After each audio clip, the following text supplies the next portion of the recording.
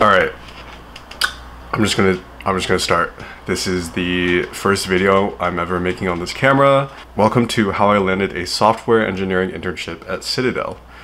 Just as a background, I'm not the crazy cracked like math and coding god that you might think I am. Of course, I perform well in my CS classes, but you know, that's about it. I am a junior EECS major at Berkeley, so for those of you who don't know, that is electrical engineering and computer science. Honestly, I think it was the interviews that mattered a lot, and less so my background. I have two previous software engineering internships. The first one was in summer 2021. I worked at a startup called Simplified Jobs, and then last summer, so 2022, I was working at Uber.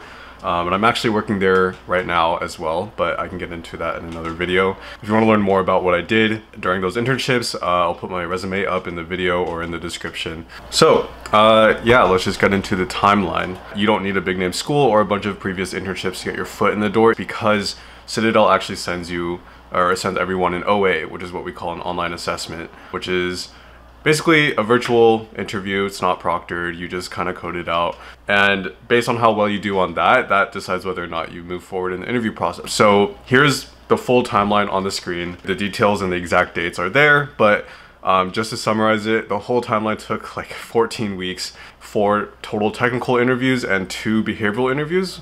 I actually had to do the final round twice because the first time around the hiring manager didn't want me, or for that specific team. So that's the timeline. Take a look at it, pause the video. But honestly, I'm mainly making this video to give interview tips because I think that's where a lot of the pitfalls come. I think interviews and your ability to interview well will make or break your ability to land internships that will help boost your career. So yeah. So as you probably already know, software engineering interviews are usually about an hour. They kind of start out with a quick introduction with your interviewer, and then you jump right into the coding problem. And then after that, they give, you know, a few minutes for you to ask questions. So I actually thought my technical performance on at least like half of my technical interviews, I definitely needed a few tips or hints from the interviewers. So I definitely didn't like score perfectly on the coding portions for these interviews. I did not solve the problem instantly. There were definitely a few cases where I wouldn't have solved it without like extra help from the interviewers. Probably the biggest tip that I can give for interviews is your ability to woo the interviewer is more important than your ability to solve the problem at hand. So let me explain.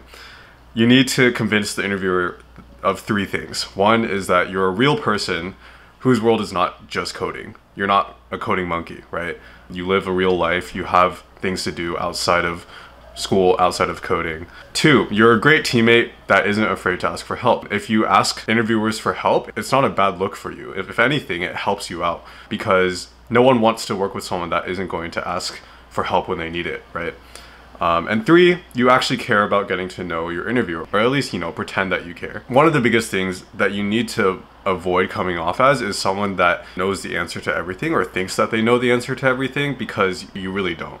Of course, you need to show that you're knowledgeable about software engineering to some extent, but it's impossible to know the answers to every question that is thrown at you, leak code or not. So how do you do this, right? How do you show the 3 things that I was talking about earlier? We'll just go kind of chronologically throughout the interview. So from the very beginning, try to show or pretend that you actually want to get to know the person on the other side of the screen. So this starts from the beginning and lasts throughout the whole interview, right? When they ask you how you're doing, don't just say something like, "Good, how about you?" You want to add a little bit of spice to it. You know, what did you eat for breakfast? Are you getting absolutely destroyed on your operating systems project?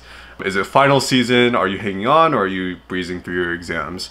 These are all things that I've said before in previous interviews, and I think they have a small but non-negligible impact on how the interviewer perceives you as a person. These small details make you seem like a real person and not just like a leak code solving robot or someone that only cares about getting the problem right. This is what is going to differentiate you from the others and compel the interviewer to give positive feedback about you, especially because they will see you more as a real person, as a student that has a life, you know? During the coding question, you want to think out loud. So communicate everything that's going through your mind.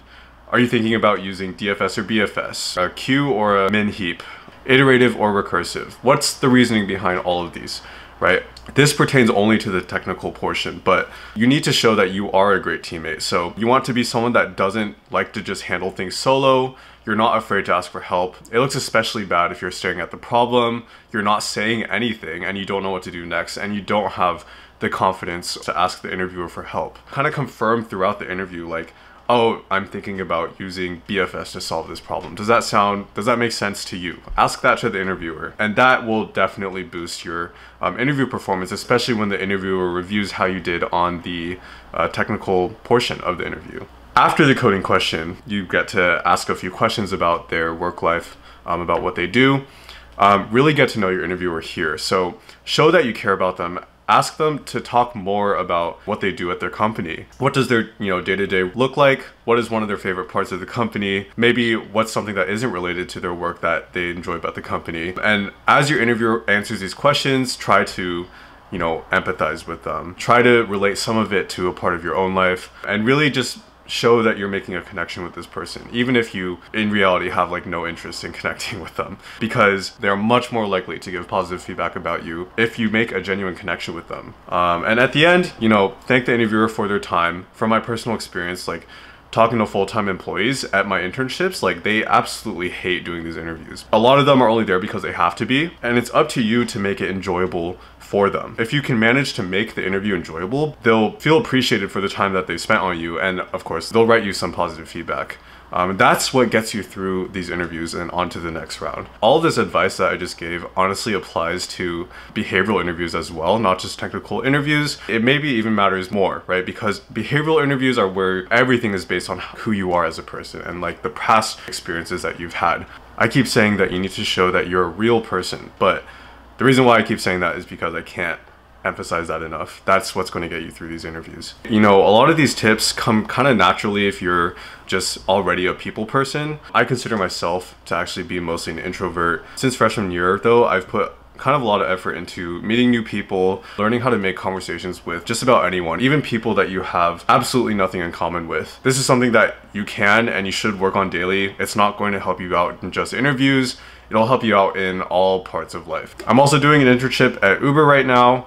I'm planning on making a day in the life video for that. And then, of course, I'm working at Citadel later this summer in New York. So yeah, if you have any questions, feel free to drop them in the comments. If there's demand for another type of video on my, experience at Berkeley, how to network, resume tips, I'd be down to make a video for those too. So yeah, thanks for watching, everyone. Damn.